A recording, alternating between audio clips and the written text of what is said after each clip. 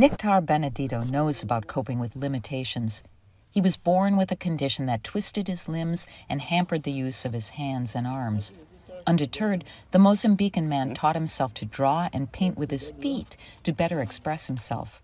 The artist says the COVID-19 pandemic is the biggest obstacle he has encountered in his 37 years.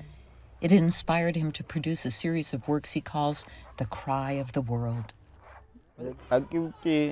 I've been painting what the world cried many times.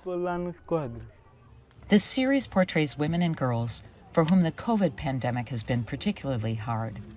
UNICEF has reported widespread increases in child marriage and cutbacks in girls' schooling, a concern also expressed by authorities in Mozambique's Manica province, where Benedito lives. His new works focus on females, some pregnant, all struggling. When COVID started, people in rural areas didn't understand what it was. These women carried everything and left the village because they thought COVID-19 was a spell. That's why they appear on their backs. One piece shows a beautiful girl setting out in the morning with a hoe and jar. She looks sad because she's missing school, Benedito said. She must go to work in the field, something she didn't want to do. But she's forced to do so because she has married early. Pandemic restrictions have prevented Benedito from exhibiting his work beyond his modest home in Chimoio town.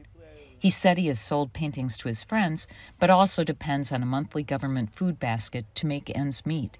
He's not complaining. For me, art is not about the money. Art is helping people to look at the world with different eyes.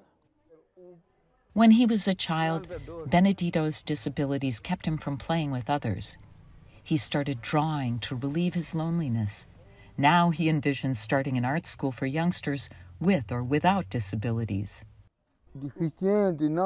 I want to gather many children and teach art, but I won't be able to do it alone. Benedito's goal is to help others create and see compassionately, and to leave that as part of his legacy.